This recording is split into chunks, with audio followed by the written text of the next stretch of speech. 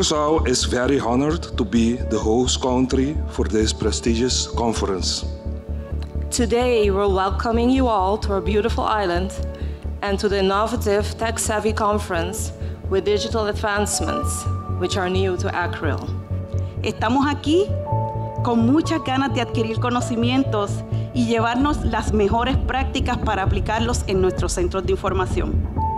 Libraries have been the heart of communities they serve because they are accessible and safe places.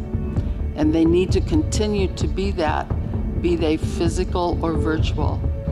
Many people believe that because of the digital revolution, libraries are a thing of the past. But in our modern information society, libraries provide a safe place in which individuals can gather to interact, learn and explore. Patrons really want the library to be more embedded in their modern workflow, so essentially a digital application. Que la biblioteca es la organización más resiliente de nuestra sociedad. Que la biblioteca lleva años transformándose.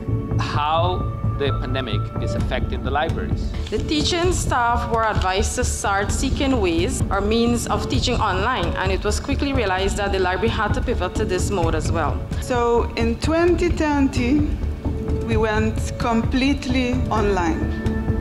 Que les estamos explicando a los estudiantes cómo buscar en las bases de datos en 5 pasos. Estamos comenzando a digitalizar material que ha sido microfilmado.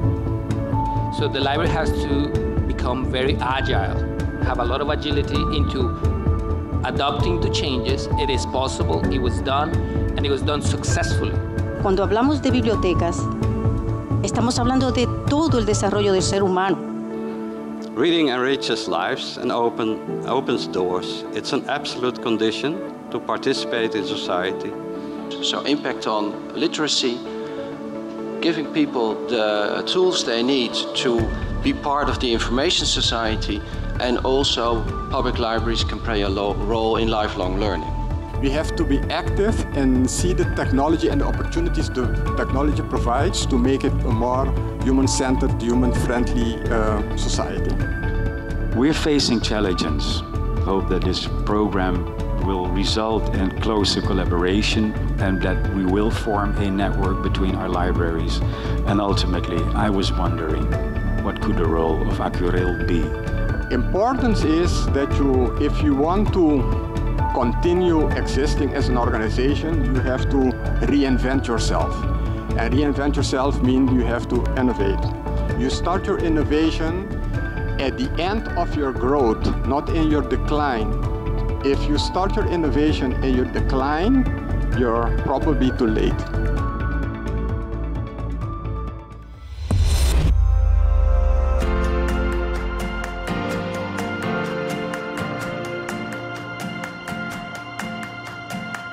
And I laid down and I was looking at this beautiful Caribbean sky. And it made me think about everything I'd learned, I'd shared, I had listened to during this week about trusting in yourself, but trusting also the network that we are building together. A lo largo de esta semana hemos aprendido mucho sobre las formas de hacer cambios y la resiliencia bibliotecaria.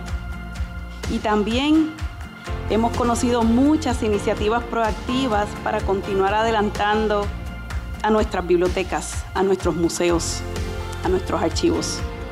In the last few months, we were preparing and taking care of all the details to be able to give you the best logistics for the conference.